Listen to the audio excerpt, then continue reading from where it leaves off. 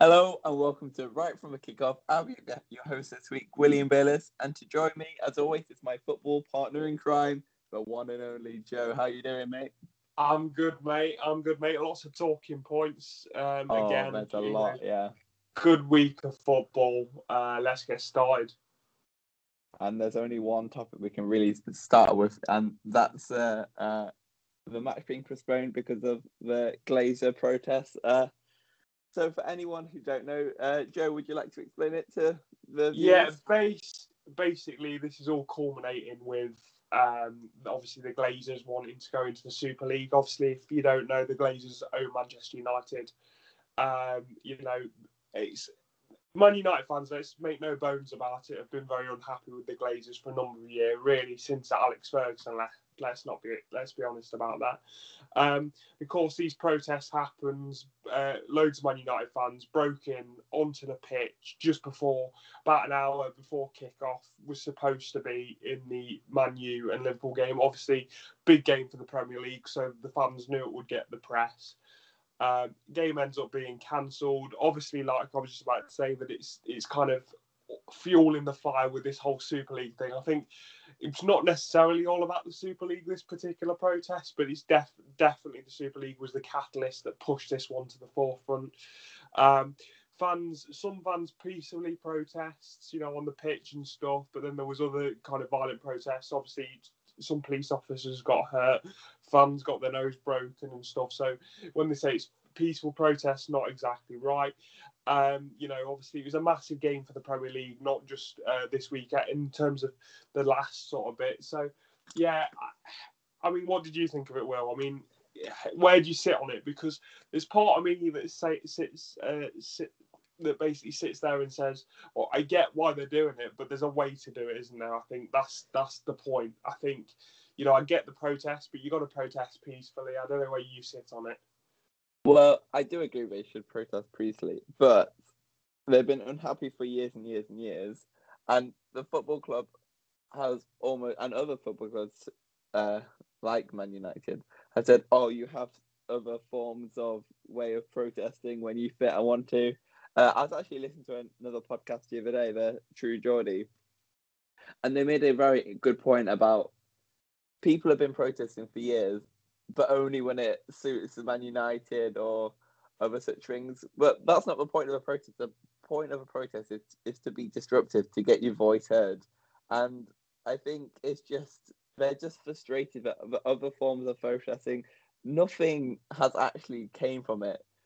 Every time they protest, Man United or other teams where teams have protested have gave them little nuggets to get back to appease them, when really the bigger picture, they're just going to do what they want anyway. And yeah, I think that's the only real way they could have done it. Disrupt what's the one way you're going to do it? Stop them playing football, yeah, that's and true. as we say multiple times, without the fans and the fan support, they're nothing. Like, the Glazers are so controlling with our whole green and gold. They want the Glazers going, or whatever the chant is. They actually banned the infamous green and gold shirt being banned from the stadium just because it's a protest against that. And if that's not restrictive of a fans, I don't know what is, and it's just boiling over. And frankly, I'm not saying that it's right that people hurt each other, because that is not true at all. But Yeah. I agree, it should be peaceful, but I think overall, then it's the only way you're going to get your voice heard, isn't it? No, I actually do agree with you, Will. I think, at the end of the day, we're fans of the game, aren't we? We know that this has kind of been boiling over for the past fortnight now. I feel as if, these American owners, the Glazers, and I mean, we're not just talking about the Glazers here. We're talking about, let's be honest, the owners of the so-called Big Six. This isn't going away anytime soon, is it? Let's be honest. No way. We sat there and we said, a couple of weeks ago, yeah, it was a win for the fans, but let's be honest, it's gonna be messy for the next couple of years. I can see it still being tried to be pushed through. I just feel like you say, the Glazers though, are they really going to listen? You know, I was listening to Graham Souness, obviously Sky Sports pundit, and he's kind of he offered a very kind of maybe unpopular opinion, but not kind of the rhetoric opinion anyway. In terms of him saying kind of like, well, they're business owners, so all they're going to care about is their kind of financial bottom line and all this sort of stuff. And I was sitting there going, come on, and he was kind of trying to see the way they were thinking about it. And I was thinking, come on, Graham, man, you are a hard footballing man. You got football through your veins. Surely you should understand the man in the street, the football fan, as to why they're doing this. And let's not make, let's be understanding of where we're coming from on this podcast, as we are both football fans. So we feel like this particular issue does directly affect us. Yes, we're not fans of Man United, but let's be honest, it's not just this situation is so much bigger than just Man United. The whole point of this protest and where it stemmed from is because it was an attack on English football. So where you talk about, oh, it's Man United fans, this isn't just about Man United fans. It still stems back to the Super League. It still stems back to what they're trying to do to English football. The green and gold colours that you spoke about, that's from when Man United were called Newton Heath when they first started up. Factory workers, the hot life and soul of Man United, of kind of their club history and what they're all about. And the fact that their owners are trying to get that banned because they see it as a form of protest just kind of shows you what they're about in terms of the way they think about this stuff. And they're trying to get into a club. Bear in mind, they're still sat in America. Do you know what I mean? They're not even over here trying to sort this out or get negotiations going on with the fan forums or anything like that. So, I understand the frustration for sure. Yeah, 100%. And obviously, it's not just American owners, and there's some really good American owners out there. There is. Have a look at Wycombe Wanderers, for example. They adore the club. Have a look at Wrexham, Ryan Reynolds, and the guy from Always Sunny in Philadelphia. Yeah, I mean, they can tell they care about the history, and obviously, this isn't a general blanket because, of course, it's not. And I understand that. As owners, you want to make money because I think traditionally ownership, people have been losing money in football. Football is unsustainable at the end of the day. So I do understand the business standpoint. Like, I understand why they want to do it, but I think they should invest it, like the infrastructure. They haven't invested much into the stadium for years, have they? It's the same, but it's been for years and years. The training ground, it's a good training ground, but they haven't invested as much as other clubs. Have a look at Leicester, how much they spent on that. I read something the other day, like Man United have spent like 125 million over the last 10 years on the infrastructure, which is nothing if you think about it. Leicester just spent 100 million in the last year alone on a new training ground. I mean, bring a point of that. I sent it to you earlier on Facebook. It just highlight the really, really good owners such as Brighton and Leicester. Like their ownership, you can tell they generally care about the club. But I think what you've got there, well, and I've always said this to you. I'm a proud Leicester fan, and that's partly down to our really well run club. And I think a lot of fans look at our owners and they're jealous, honestly, and that's a great position to be in. I'm jealous. Yeah, I mean, like you say, Top and the guys from Leicester, they really care about the club, and they're foreign owners. But do you know what? They've come into the city of Leicester and they get it. And I also want to point out a thing about Top and obviously Vichai when he was alive. Rest in peace. They came to every home game. They were there. They were involved in the club, and this is what I'm saying: is these big corporate owners of clubs, like Stan Kroenke and the Glazers, they're nowhere to be seen at the games, and I think that's just a small frustration, but it kind of shows you where these owners are at. Top even during COVID has been in a lot of the Leicester games to watch the club and watch what's going on. He knows the players. He's got personal relationships with the players. And I think that just shows you the difference in in kind of how the owners work and why the fans love him. You know, you look at what Top's given back to the Leicester fans as well. You know, and I think again, it stems in that frustration of being a Man United fan and not having that connect with the club, or not even knowing anything about the club. You know, there was a report a couple of weeks ago, obviously with the Super League, that one of these Super Six owners had to turn to one of the chief execs and go, "So which team are we?" He didn't even know what colour his team were playing in, which is unbelievable, really, isn't it? Yeah, it just shows they don't really care about the results, because at the end of the day, they care about making money, about globalization, making the club seem massive around the world, which Man United have done very, very well. Fair play to them, but they don't really care about how it is, as long as they get Champions League football, which Man United don't always get nowadays. Yeah, That's all they really care about, isn't it? Yeah, of course it is. It's all about the money, and it's all about how much like you said, the financial bottom line says at the end of the quarterly, annual report. So yeah. Anyway, moving on. I think we should move on to the football now. I think that's enough. This particular topic gets me angry. 100%, and that match would have huge ramifications on the actual results, away from the whole Glazers situation. So, because that's been postponed, it was a very good time for other teams to play a bit of catch-up, like Tottenham, Chelsea, West Ham. They made big gains this weekend. So let's jump into it, shall we, Joe? So let's start with the first game of the weekend on the Friday night. The game you watched religiously, Southampton-Leicester. Now, Leicester will be kicking themselves after this game. There were Southampton had an early red card,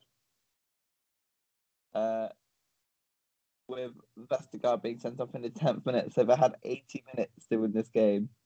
But Southampton actually took the lead via a Ward-Prowse penalty. So, what did you make of it then, Well, Jay? I'm gonna go for a different style now, because obviously I'm all about Leicester. I'll talk about them in a second, but I just want to say for Southampton, they put in a great performance going down that early to 10 men, which I don't believe the card was a red card, by the way. I think he was very unlucky. It went down as a goal scoring opportunity, as to why he was being sent off.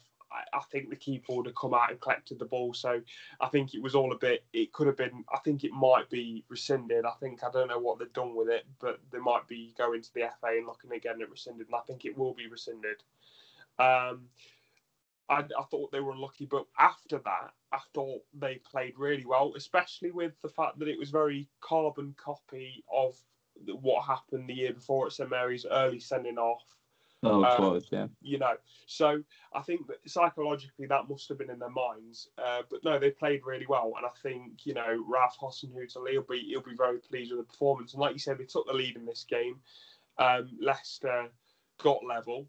I think if you go down to, if you're facing 10 men, it's kind of the minimum you expect. You don't ever expect to lose.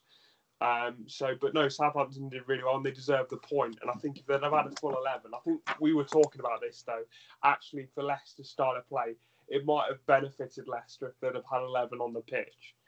But because obviously they sat 10 behind the ball. But no, Southampton, credit to them, good result. From a Leicester perspective, very disappointed to drop the 2 points. I'll be honest with you, I was fuming on Friday night after the game. I was messaging you after, wasn't I? You were not happy. I wasn't happy. But looking at it, we're still in a very strong position after the game. It is 2 points dropped and a massive 2 points dropped, but I still think we're in pole position, with two wins away from securing Champions League. So I'm not too worried, especially with how our next opponents, Newcastle, which we'll go on to, played this weekend. I'm feeling still pretty confident about that. I didn't think we played great, but a point's a point, and it's a point in the right direction. That's all I'll say on that. But it was a disappointing result for sure, especially with, like we say, Southampton going down to 10 men. Yeah, it's always tough against 10 men because they seem to always sit back and just try to hit you on the counter, and they did that quite effectively with a penalty, didn't they? Yeah, they did. And, when you've got players like Ward-Prowse and, Che Adams as well, he can offer a bit of pace and stuff. So they did work effectively, and I thought Nathan Redmond, actually, my man of the match, he ran his socks off in terms of trying to give them some sort of attacking threat going forward. So, and I think the penalty they actually won came from a Redmond run. I don't think he got the penalty conceded against him, but you know he was a live wire in the box, so they did very well. Yeah, 100%. Let's move on to the second match of the weekend, the first game on a Saturday, Crystal Palace Man City. Now this finished 2-0 Man City, and what did you make of it, Joe? Not really nothing kind of untoward of what we expected. I know we said in our predictions, I think you said 3-0, I said 4. It was 2-0 in the end, but it was kind of a run-of-the-mill performance. I mean, Crystal Palace played well for about an hour, and then eventually what happens against any Pep side, really, isn't it? You know, they kind of weigh you down. Obviously, Aguero getting a goal, brilliantly taken goal, predatory striker instinct, and then Fernan Torres getting the second. But it's more than what they deserved, and obviously they'll win the title now. I mean, they're 13 points ahead. Title's done and dusted. Obviously, it has been for months.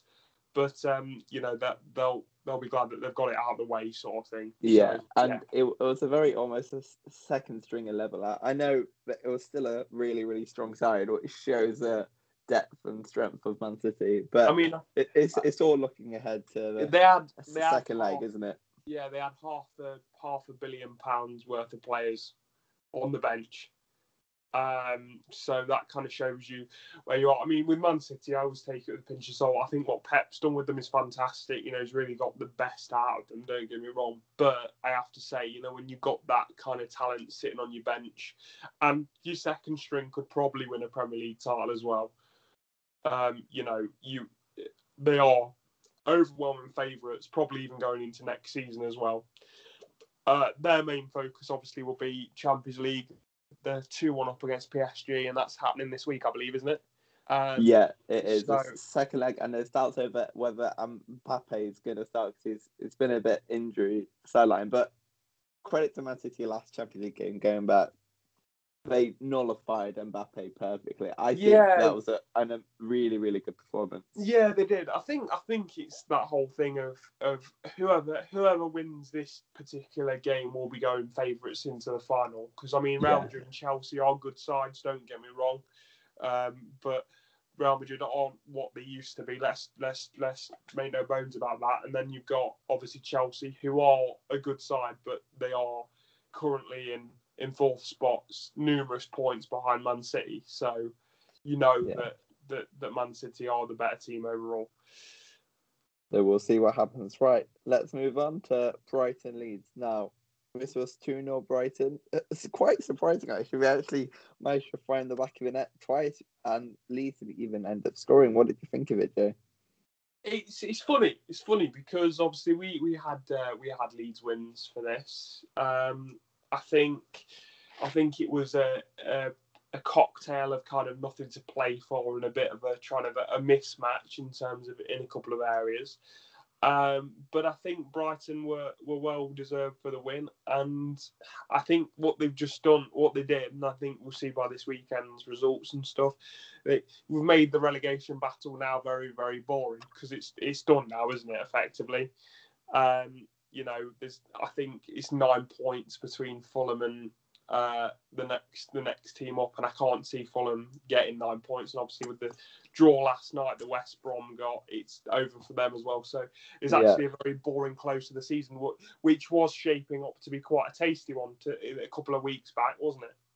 Yeah, they just couldn't find the next gear. Then West Brom had a few unlucky results. I mean, they should have beaten Aston Villa, but if it wasn't for that really, really poor defending in the last minute, and we'll move on to West Brom's later on. But yeah, you're completely right. It should have been a lot tighter, but that's football for you, isn't it? Yeah, it is. It is, and I think it's going to be a bit of a boring one now because, like I say, even though anybody who thinks that any of the bottom three team, well, any of the two of the three, because obviously Sheffield United have already been relegated. I think anybody who thinks that needs to give their head a wobble because it's done. You know, the right three teams are getting relegated, in my opinion, just not good enough, really. But anyway, moving on. Yeah, Brighton, good result. they're now staying up, which I'm happy with because I think we were talking about it, and we'll obviously go on to talk about this a little bit later. But I think Graham Jotter's done a great job there, and the style of football they play, I think they'll be a force to be reckoned with next season if they can take the chances. Yeah, I think that's a key thing. Once they take the chances, but I think they'll comfortably be mid-table. Because They should be. The amount of chances they've created this season has been astronomical, really, isn't it, for a club like Brighton? Yeah, and it's not like they've been poor chances. They've been real top quality chances as well. They just haven't put them to bed. Yeah, exactly. Just a quick one as well. Congratulations to Watford and Norwich for their promotions to the Premier League. So we'll be looking forward to seeing them playing against the big boys next season. It's going to be interesting because you kind of wonder whether Norwich are going to do their normal thing of absolutely tearing up the Championship and then becoming the Premier League whipping boys again. Yeah. You do worry for them because we were talking about this the other day, weren't we? That Norwich are the type of team that you sit there and you go, if there was a league between the Championship and the Premier League, that's probably where they'd sit. There'll be quite a few teams in that bracket, wouldn't there? Yeah, exactly. Yeah, but good luck to them. Good luck to the Canaries. Good luck to Watford. Glad to see them back in. And you know what? Fair play to them for getting up first time of asking as well. Both of them. It's a difficult league to get out of for sure. So. Yeah, it really is. So let's move on to the fourth game, I should say. Chelsea-Fulham. Now this was finished 2-0 Chelsea. Havertz double his scoring tally, and hopefully he's getting a bit of confidence now, which he was running into a player which Chelsea thought they signed when they first got him at the start of the season. 71 million is always a high price tag, so hopefully he'll start to give into a bit of form now. Yeah, I mean, you're always going to have a bit of time, and I think Werner and Havertz are kind of you can kind of see that it's always going to take a bit of time to acclimatise to your surroundings.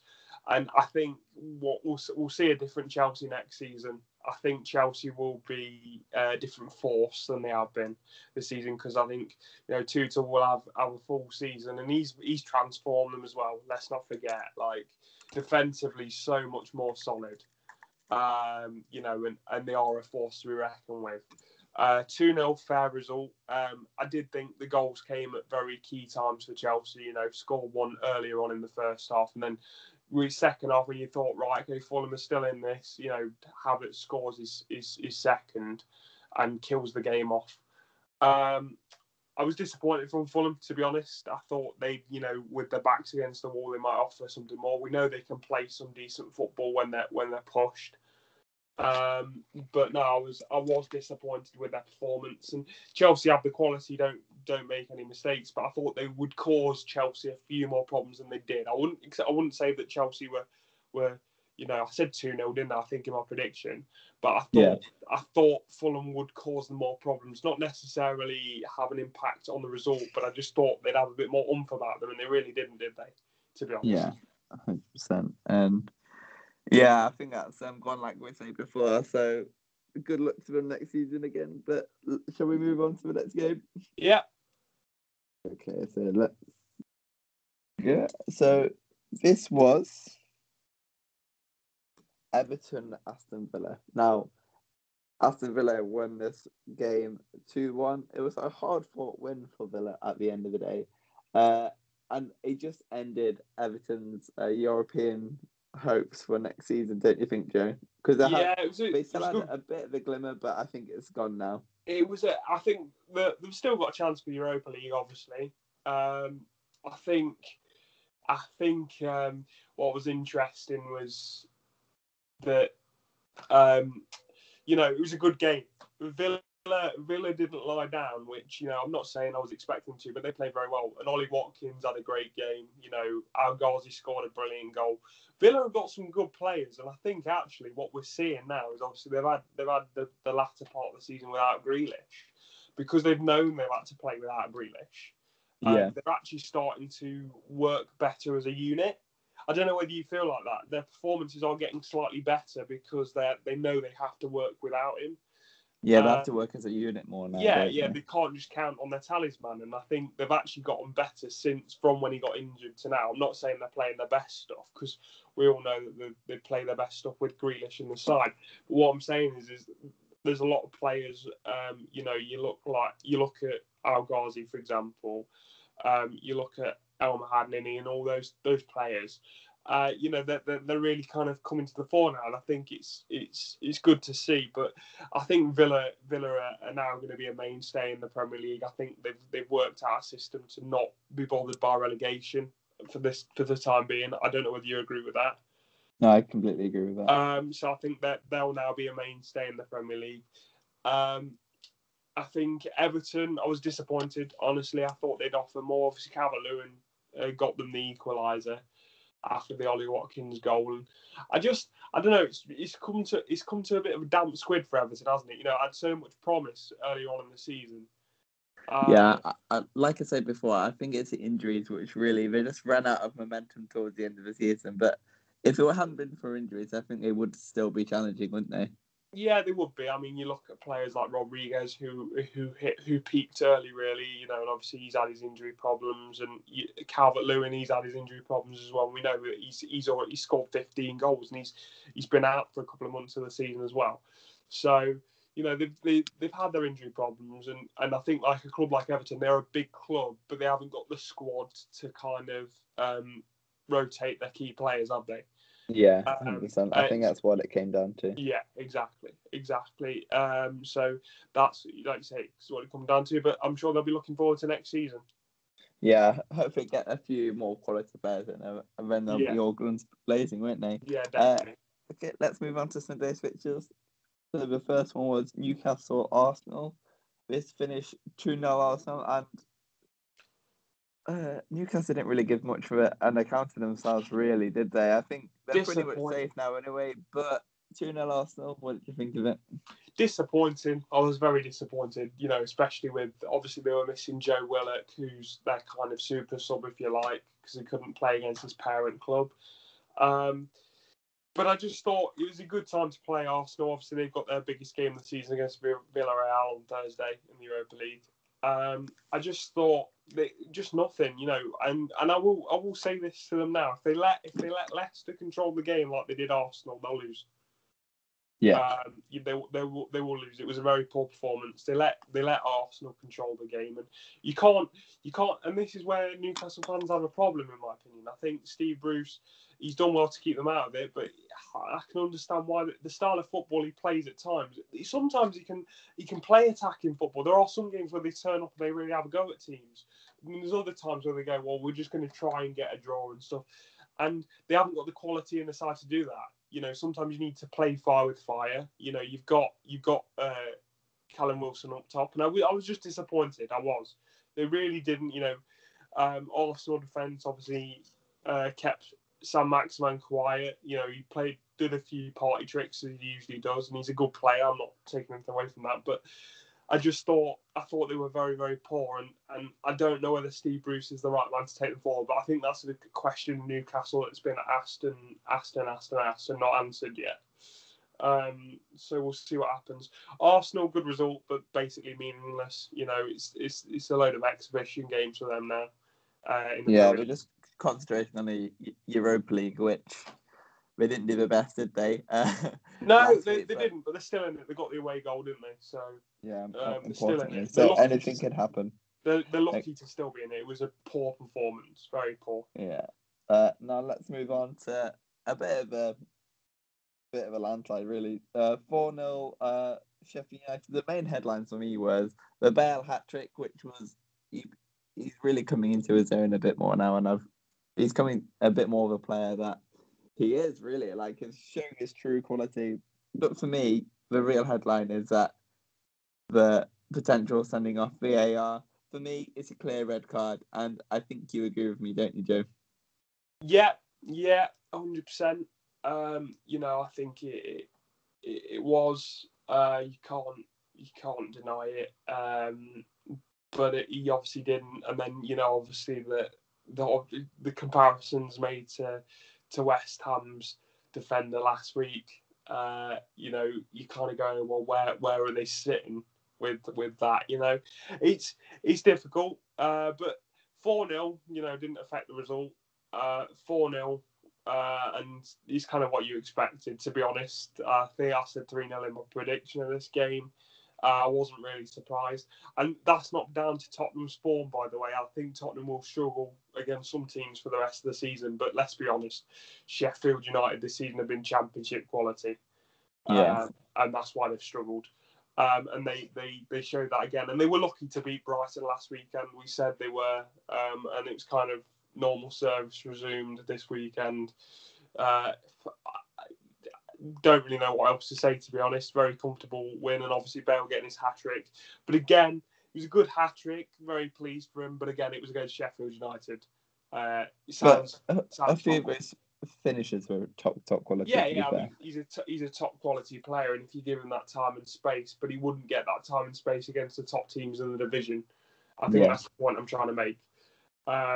So it'd be interesting to see what he does. Obviously, he's on loan from Madrid. See if he comes back. I don't think he will, to be honest. I think this will be his last season at Tottenham. But we don't really know what's happening with their manager and stuff. Just on that, Brendan Rodgers, we spoke about last week, but Brendan Rodgers is now the bookies' favourite to be the next. Oh, is he? Yeah, what do you make of that? I think it would be a great appointment, but why would he want to go to Tottenham? I just don't understand that. Leicester are an up-and-coming club, consistently top 4. New training ground facilities. Like you told me earlier before we recorded that, they're looking to spend big money, and I think that's a big bargaining tool what Leicester are going to do. They're going to sit down with them saying, look, if you stay, you'll have X, Y, Z amount of money to spend. You can buy whoever you want, when you want, and I think that's what we're going to have to do, aren't they? To keep. I think what's interesting is a lot of teams, they go, oh, Leicester should really be in, in where they are. But what people need to remember is I think we are something like the 18th richest club in the world. So Leicester aren't poor. Let's get that right. They have got the money to spend, and they can spend the money if they choose to. They're just very shrewd with the money usually. But if they let the chain go off, they could make some great signings. I think it'd be interesting to see what happens. I don't just to add to that. I really don't think Brendan Rodgers will leave. I'm not particularly worried about him leaving for Tottenham at all. It's just I think he's the bookies' favourites because he's definitely who the Tottenham fans would want for sure. And I think that says a lot, really. And Brendan Rodgers has already come out last week and the week before and said he's happy at Leicester and he doesn't want the Tottenham job, pretty much. So I'm not particularly. We'll see what happens. I'm not particularly worried as a Leicester fan. Yeah, I wouldn't be either, if I'm being honest. So let's move on to Monday's fixtures. West Brom Wolves. This was 1-1. Wolves got a very, very fortunate goal. I don't know if you saw it, Joe, but Fabio Silva went to get the shot. The defender got a foot into it. It came off Fabio Silva's standing leg and looped over the keeper. They took it. It wasn't quite the finish in the end. But then fair play to West Brom.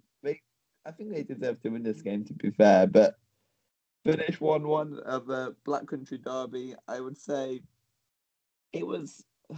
I think that's West Brom's season over now, isn't it? It's over. It's over. West Brom won't do anything now.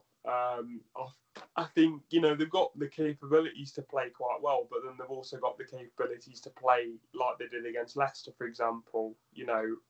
Or several teams earlier on in the season. So you never know what West Brom you're going to get.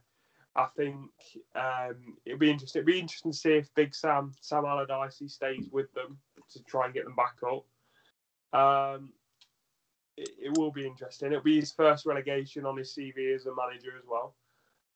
I think things just haven't happened at the right time for West Brom, and they'll go back down. But I'm pretty sure they'll be back up. To be honest with you, if they manage to keep hold of some of their players, I'm pretty confident they will be. They do have some good quality. We're interested to see if Big Sam stays at West Brom as well, because obviously he hasn't got a team relegated from the Premier League yet. So we'll be interested to see what happens and how he fares if he stays. For sure. Definitely. Yeah. Moving on to the final game of the weekend, Burnley West Ham. Now this was Monday night's game. Burnley scored and the first goal with a Wood penalty, just continuing Wood's fine goal scoring form.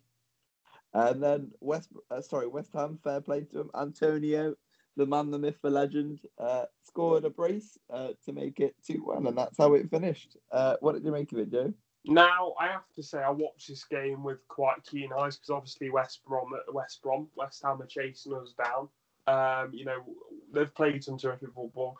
But I think what was funny is, I almost forgot because this game was a good game. It was Burnley playing to their strengths in terms of trying to get it up to Chris Wood. Rodriguez could have got equaliser in the second half, had a couple of chances. Wood had a couple of chances as well.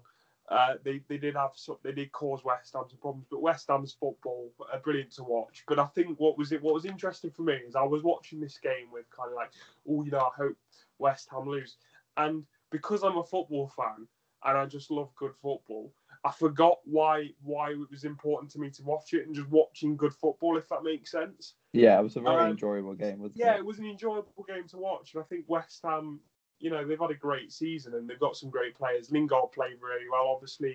Is it Ben Rama as well? He's come from Brentford, obviously. It's his first time in the Premier League. Obviously, he's had bits and bobs starts. It's the first time I've really had a proper look at him, and he caused them all sorts of problems. A couple of crosses in for Antonio. Antonio, absolute beast in the box. And they've missed him, haven't they? They have missed him. Being a Forest fan, and you just loved him when he played for Forest. The strength, the power, the speed, he's just unbelievable. And I've always rated him, to be fair. I said to you when he went to West Ham that it was going to be a really, really good addition, and it's just paying dividends, isn't it? Yeah, it is. And he's a different proposition because he's not there. It's weird because he's not the tallest of strikers, but he's powerful in the air. Yeah, he can jump out the gym. Do you know what I mean? He's very powerful. Let's make no mistake though. Burnley had their part to play in this. They played some nifty stuff as well. They played some good stuff. Obviously, West Ham had the lion's share possession, but to be honest, guys, it was a fun game to watch, wasn't it? It was a really good game of football to watch, and more power to West Ham. And they're now only 5 points behind Leicester with 4 games to go. It's going to be very, very interesting. So it's going to be interesting. I think it's the kind of obviously this weekend's fixtures and stuff. The Man U and Liverpool game not being played has kind of thrown a bit of a spark in the works, hasn't it? In terms of it was a big game this weekend.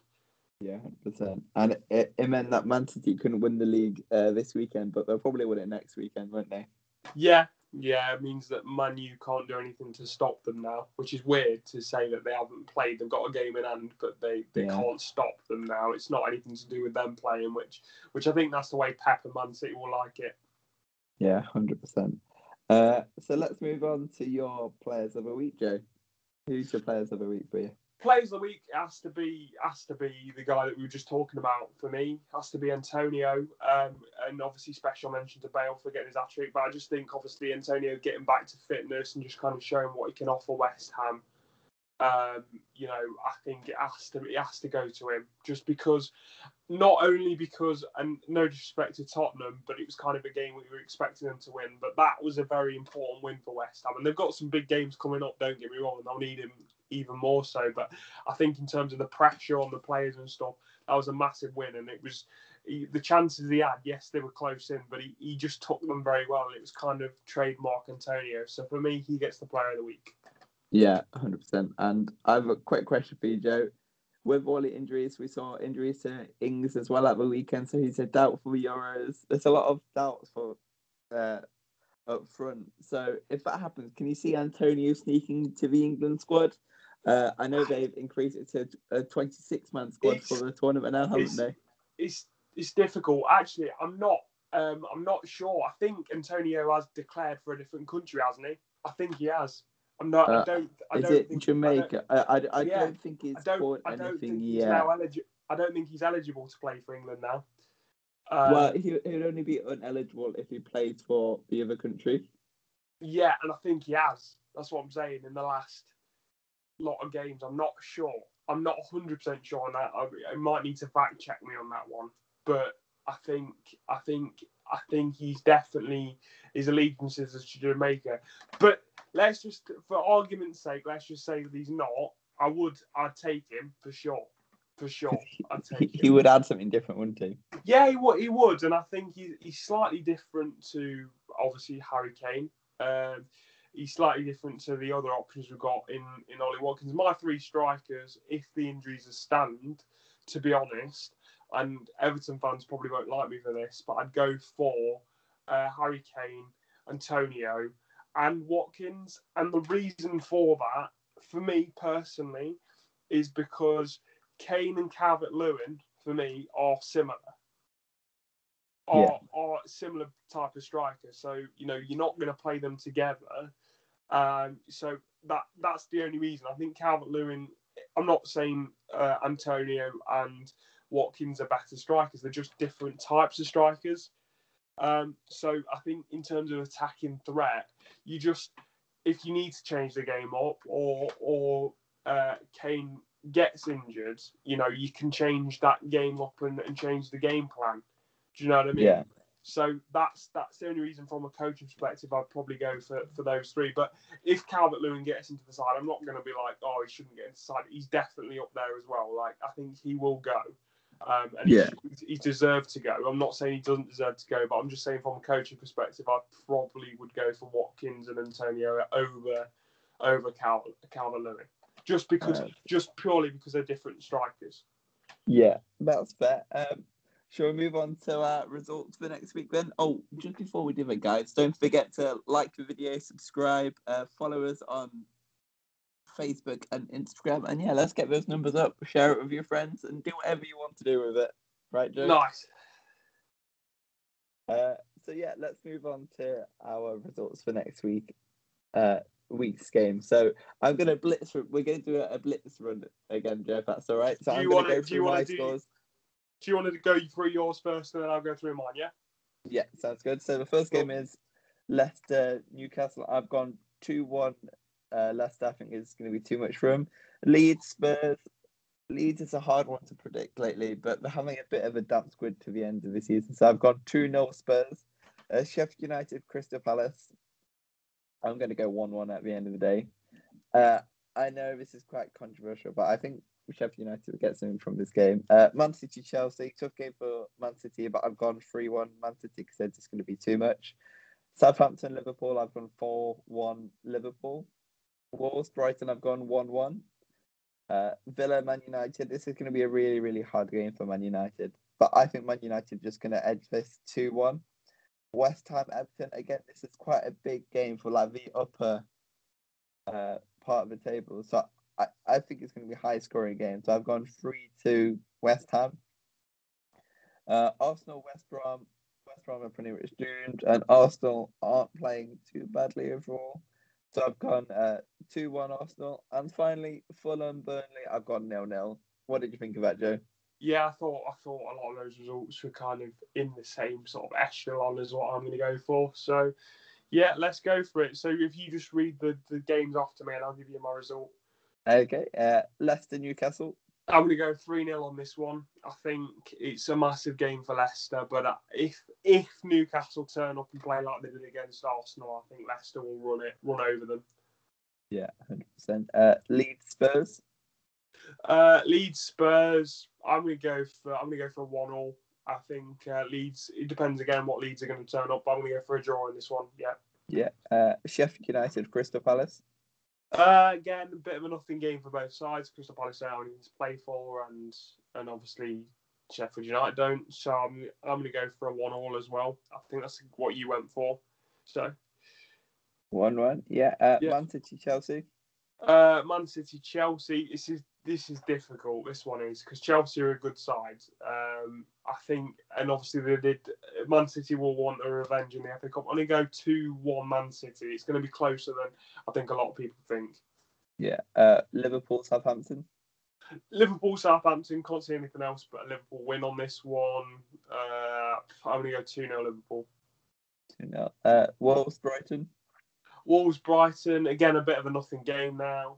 There's quite a few of these now because things are kind of sorting themselves out. I'm going to go for a 2-1 on Brighton. 2-1 for Brighton. 2-1 Brighton. Okay.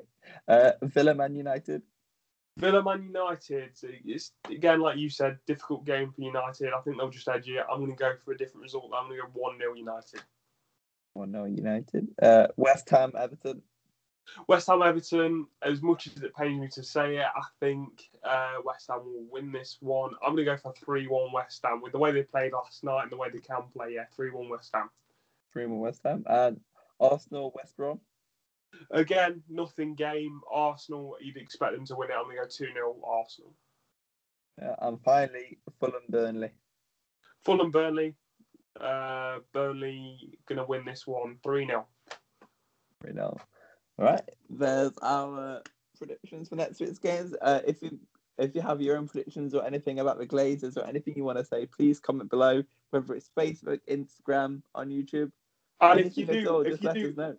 If you do get your comments in, guys, we will try our best to obviously mention them on next week's podcast. So, get your news, get your views, get your thoughts and stuff, and we'll, you can dictate the way the show goes as well if we get these comments in. Do you know what I mean? We can talk about the topics that you guys want to talk about. Yeah. So, yeah. 100%. Right, yeah. Anything else to add, Joe? Happy? No, just looking forward to this weekend's action, and obviously some good Champions League games as well tonight and tomorrow, and then obviously some Europa League action as well. So there's a lot of football this week, which I'm really looking forward to. And as always, next week, guys, we'll be joined by the one and only, you know who he is, Peter Crouch. You're looking forward to that, Joe? Yeah, I am, mate. I am. I can't wait for him to come in, for sure. Nice one. I'll see you later, mate. See you later, guys.